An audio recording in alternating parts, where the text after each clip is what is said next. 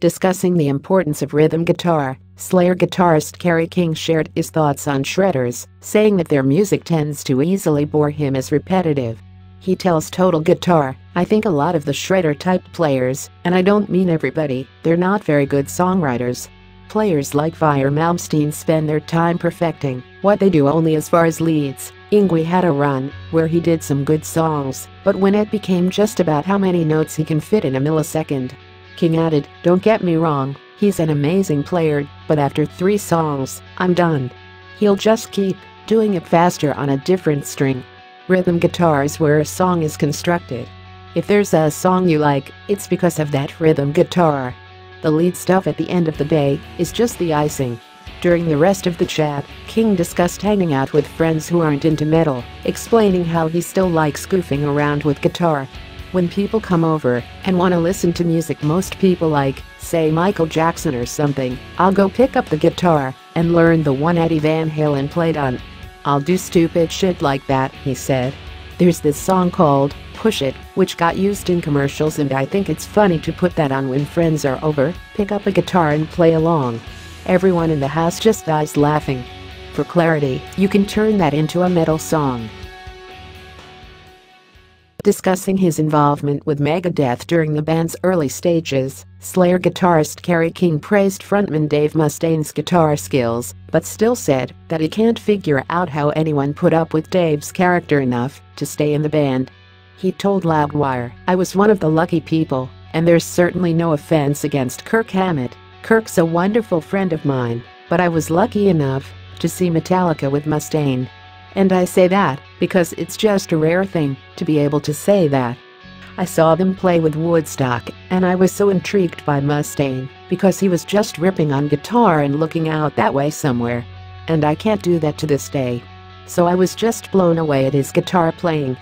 And to find out, I think it was through BC Rich, cause we all played BC Rich back then, I found out that Dave was inquiring if I would play."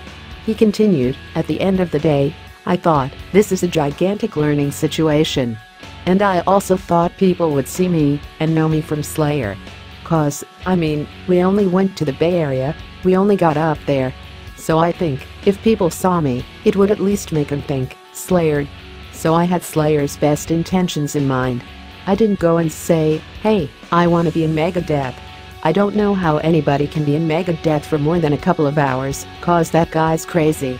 Asked if he had any bad experiences with Mustaine during his short time in the band back in 1984, King replied, "He was cooler back then. I think there's been a lot of drugs and funny extracurriculars between now and then that helped shape who he is today. But it was good times back then. Playing all the venues Slayer played on, just, I don't know, playing different music. His stuff is definitely more, I wouldn't say intricate, cause we've got intricate parts too, but it's just, he writes riffs in a very different perspective than I, even after playing with him for a number of months.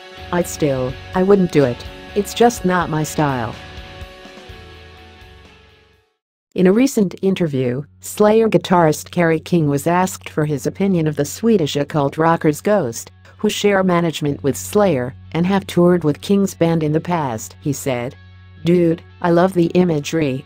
I love it. I just hate the fucking music. I like them as people. You know, they've been on many tours with us. I can't get into their music. And I tried. I want to like them, and I can't. I got their CD from Brian Slagel from Metal Blade. It was when Gary Holt first started playing with us, and I picked up Gary. And I'm like, Brian said, this is awesome, man. So we put it in, going to practice. It wasn't awesome. It wasn't awesome for me. It wasn't awesome for Gary either. I'm like, well, maybe the first song sucks. And we went to the next one. It's just not for me. I know Ghost is hugely popular, and I'm very happy for their popularity. And, like I said, they're the nicest guys you'll ever meet. It's just not my music. And I've tried so hard."